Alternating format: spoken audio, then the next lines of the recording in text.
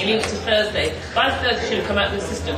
If you're going to the toilet once a week, it's all compacted. Now, you know how food, you know when we put our waste out to the dustbin, man, you know how food starts to decompose?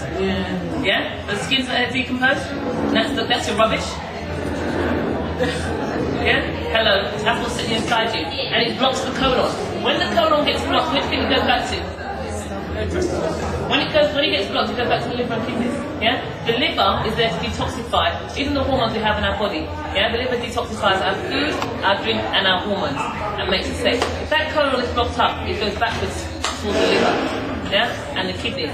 When you are constipated, with what you are when you go to the toilet less than once a day, yeah?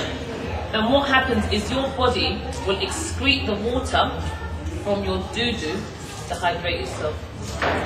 Yeah, so when you're dehydrated as well and you're constipated, your body is taking the water out of your doo-doo to hydrate itself.